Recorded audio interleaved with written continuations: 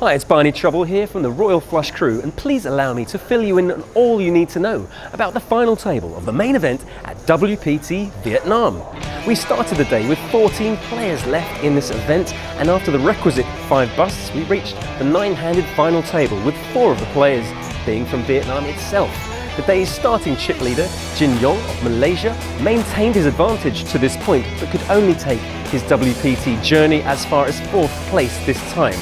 After 7 of the players had taken the long step down from the feature table, we were left with a heads-up between Chauve of Korea and Vincent Chauve, now of Thailand, with Vincent having a 2-1 chip advantage. It was no walkover, however, after several all-ins and a thrilling final hand,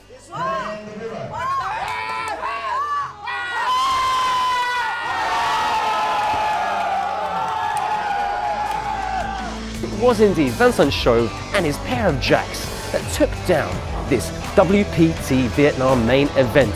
My name is Vincent Chauve and I am the WPT Vietnam champion.